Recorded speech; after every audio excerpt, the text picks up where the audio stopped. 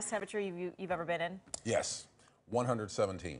Wow. And so I grew up in Palm Springs, and Okay. I think it was like 118 one time. I think I'm around 112. So Yeah, mine was in Scottsdale, Arizona. yeah, Okay. it's all in that region. In that That's where desert, we yeah. see the heat. Yeah. So, and in our region, we're going to tap into that a little bit as we head into our weekend. We're already seeing some of those effects now. We're pushing out the clouds. We're back under a dry pattern as that high pressure ridge starts to form. I'll show you that ridge here in a few moments, but there's the sunshine now. The coast is looking gorgeous. In Portland, too, we are under blue skies, 70 degrees right now, and we're warming up even today. Today will be day one of above normal temperatures back in our region and our area as we head towards our Father's Day weekend. So expect sunshine the rest of the afternoon.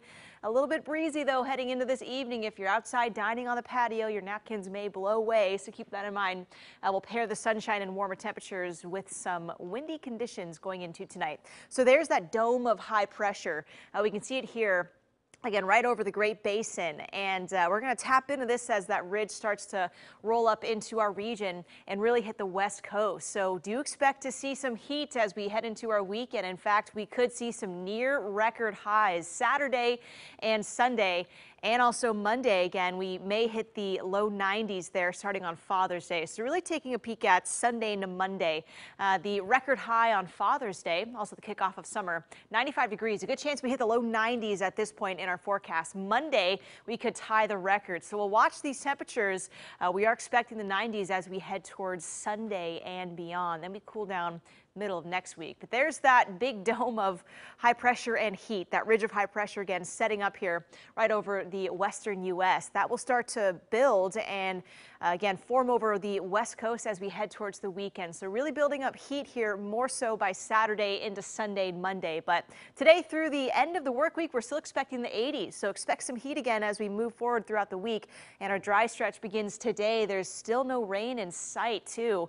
As this high pressure builds, we'll block out any weather systems and again stay dry for the next handful of days. Likely no rain for 7, maybe even 10 days across our region.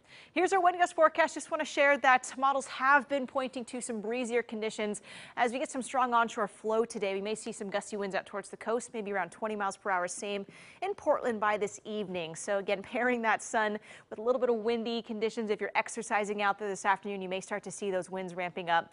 We do see the winds dying down as we head our way into Thursday. So for the coast today, beautiful day, windy tonight. We'll see the upper 60s.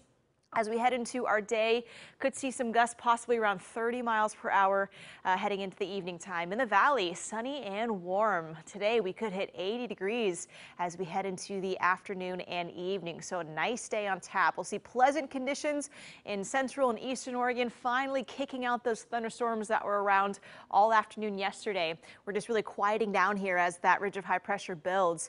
And in the gorge today, low 80s, calm winds, should see some nice weather there, mid 80s out towards the Dalles. In the mountains, likely around the 70s.